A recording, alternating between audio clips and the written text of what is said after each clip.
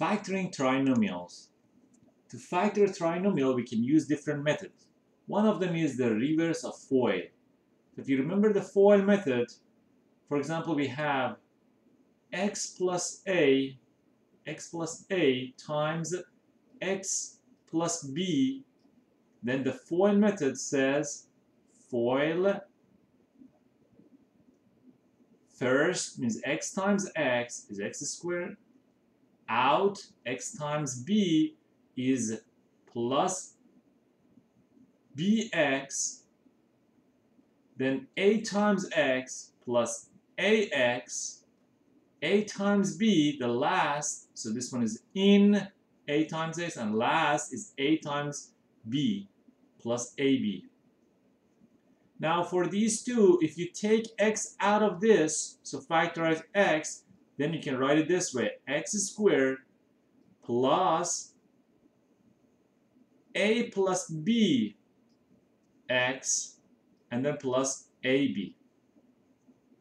So if you have a trinomial like this, then you can write it as x plus a times x plus b.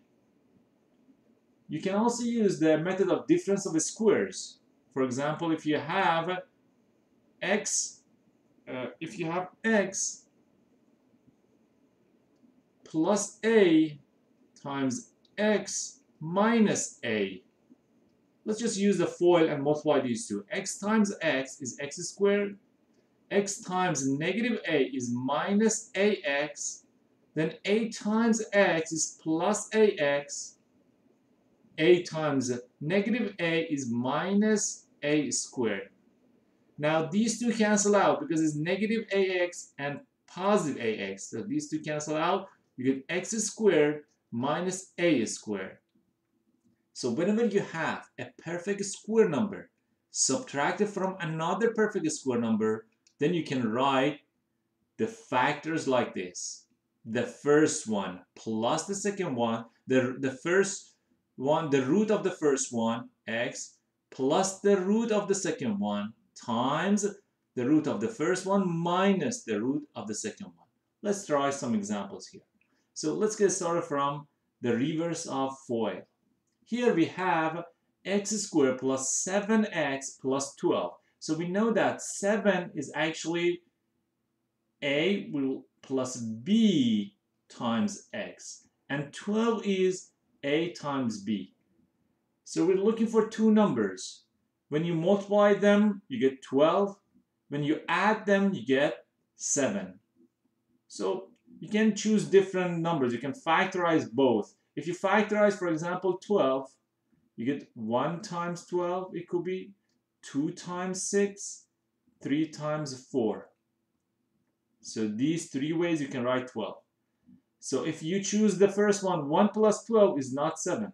2 plus 6 is not 7. But 3 plus 4, yes, it is 7. So it is 3 plus 4. So it is actually x plus 3 times x plus 4. If you use FOIL and multiply these two, you get this: x squared plus 7x plus 12. Next one. Here, again, the sum of two numbers is negative 6, this number. And when you add them, you get 8. We're looking for two numbers. Negative 6. So we need to write as negative factors of 8. It could be negative 1 times negative 8, negative 2 times negative 4, and just that's it. Negative 1 if you're looking for negative numbers. So negative 1 and negative 8 is not negative 6, but negative 2 minus 4 is negative 6. So it's negative 2 and negative 4. So it is x minus 2, x minus 4. Next one. We're looking for two numbers. When you multiply, you get 10. When you add, you get 7. So if you factorize 10, you see that it's 2 times 5 is, and you can get the sum of these two is 7. So it is x plus 2 times x plus 5. Here, the sum of two numbers is negative 7. If you add them, if you multiply, you get 12. If you add them, you get negative 7. So those numbers are, so we know that we need to write x. Since two numbers, the sum is negative, negative 7. So just think about the numbers. Those must be the factor of 12. You factorize 12 here, so it is 3 and 4, but it should be negative. So it's minus 3 minus 4. Here, x squared and 121. 121 is, you can write it as 11 squared. So a perfect square, like this one, is subtracted from another perfect square.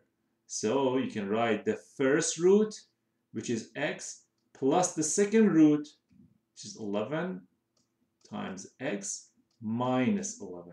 If you multiply these two, you get x squared minus 121. Next one here. The sum of two numbers is 22. When you multiply, you get 121. So just factorize 121. One of the factors are 11 times 11.